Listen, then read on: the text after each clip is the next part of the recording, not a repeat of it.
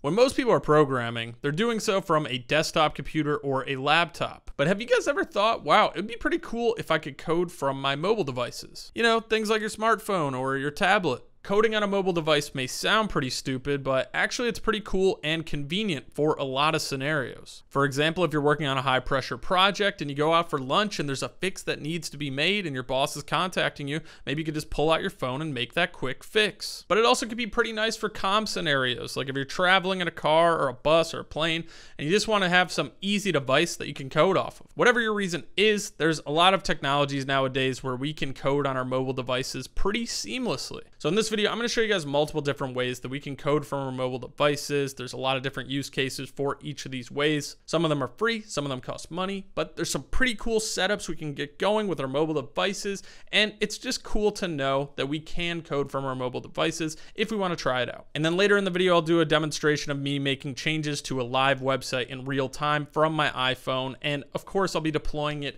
to the best hosting platform around, which is Hostinger. If you guys aren't familiar with Hostinger, it's a platform for web hosting, and I think it has the most intuitive user interface around. I've been coding for 10 years. I've used a bunch of different hosting platforms, but Hostinger is by far the easiest for me. The premium hosting plan offers a ton of the benefits that other hosting platforms offer, but it's at an affordable price. There's always tons of deals going on. Right now, when I go to the platform, it's $2.99 a month plus 3 months free, and you get a free domain and free email associated with that domain. Plus, you get up to 100 websites, 100 gigabytes of SSD storage, and a whole bunch of other stuff. It's totally worth the value, in my opinion, and if you want a hassle-free experience and a nice user interface when you're setting up your web hosting and trying to deploy a website, Hostinger is the way to go. Click my link, and then when you're at checkout, use my code NickWhite, and you will get an additional 10% off your order. So we'll do some changes to a live website later in the video, and I'll show you how easy it is to deploy.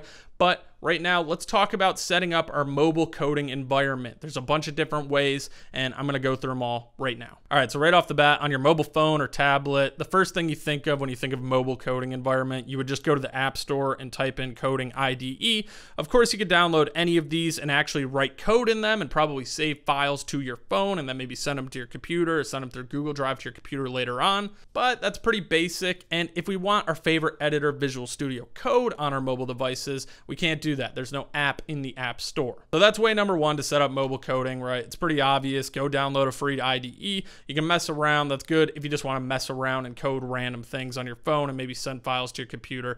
If you're bored coding on your phone, you know, just get an app. Now let's talk about way number two, which is a little bit more complicated of a setup, but it's a full control remote access to your computer.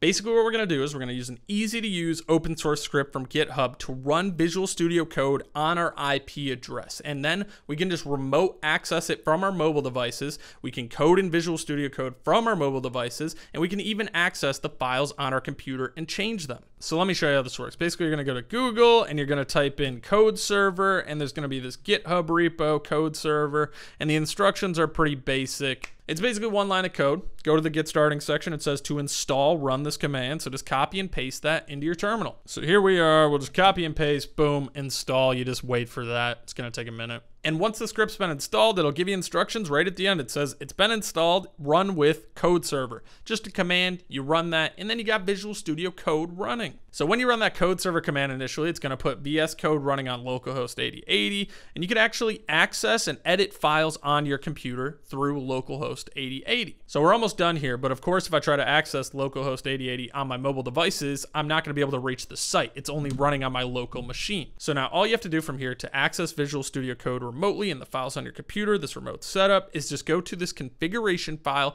and change localhost to your IP address. This is where you can find that configuration file. It's going to be .config/codeserver/config.yaml. Go edit that file, and then there's going to be that bind address. So you're just going to want to change this localhost section to your IP address. Now, obviously, for security reasons, I will not be sharing my IP address with you guys today. But once I update that configuration file and rerun my code server, now I can access this Visual Studio Code, this remote coding setup, edit the files on my computer from my mobile devices. All I have to do now is use my mobile device and go to my IP address, port 8080. This is running on my machine, and now I can access it here, and it gives me that welcome screen, and I just enter my password. And once I log in, that's it, guys. I have access now to my remote coding setup. This is running on my computer, but I'm accessing it on my phone. I could edit files on my computer. I can make files. I could save them. And I have my coding IDE of choice, Visual Studio Code. You could obviously change things. You could download extensions. You could do whatever you want. Everything's good to go. This is a great setup for free. So that's a pretty cool setup, right? Like you can code on your mobile devices on the go and you have a remote access to your computer basically.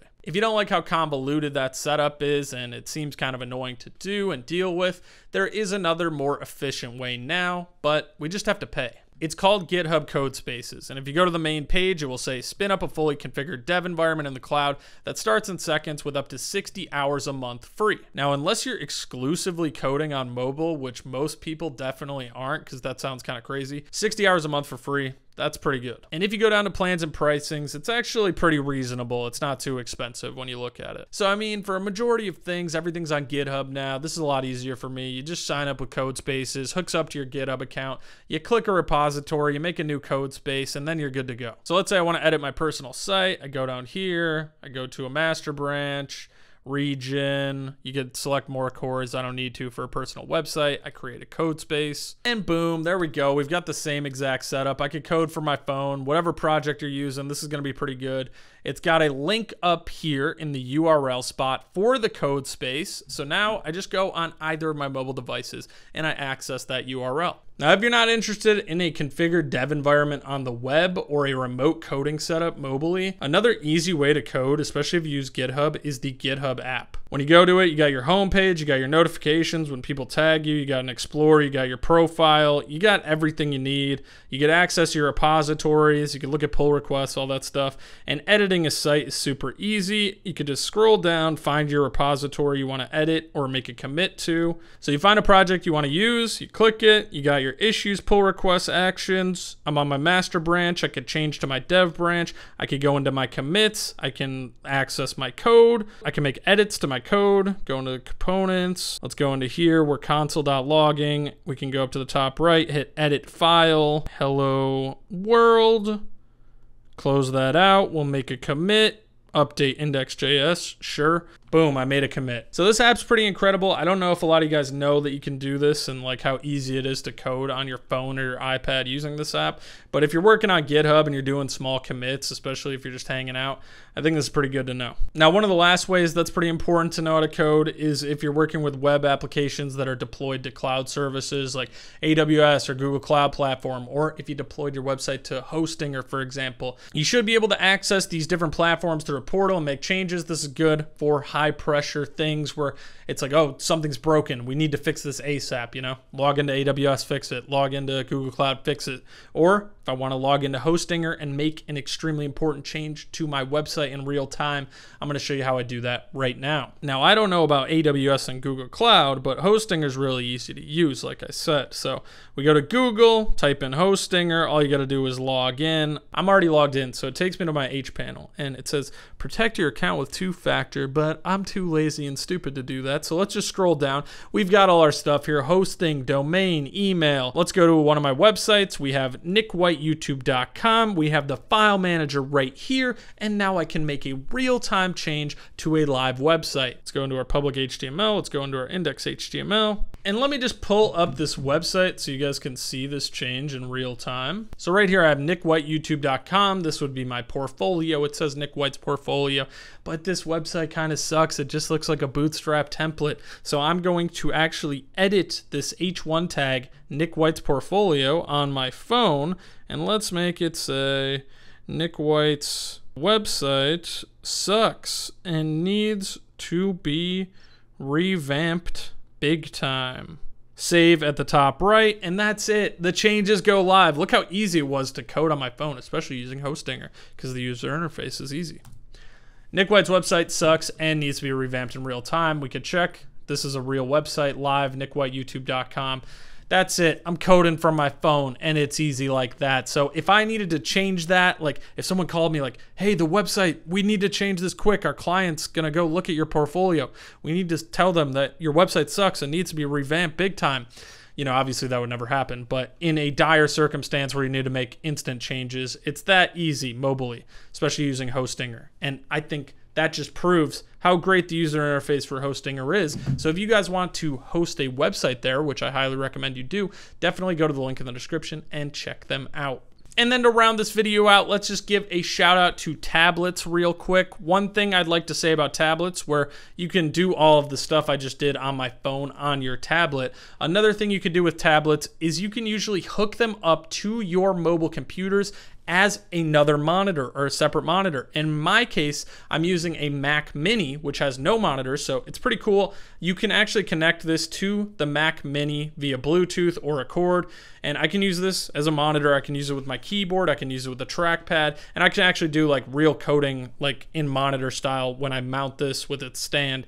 And it's really convenient because I travel a decent amount, and when I'm on the go, I can just have my camera with me, use this as a monitor, have my Mac Mini, which I have a case for.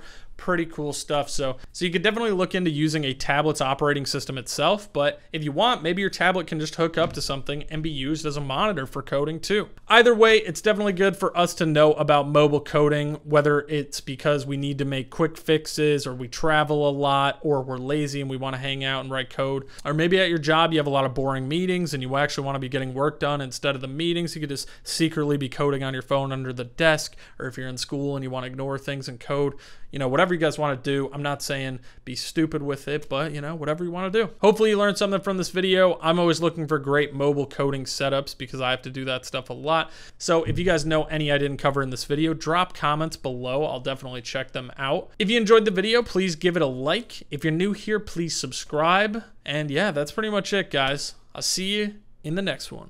Peace.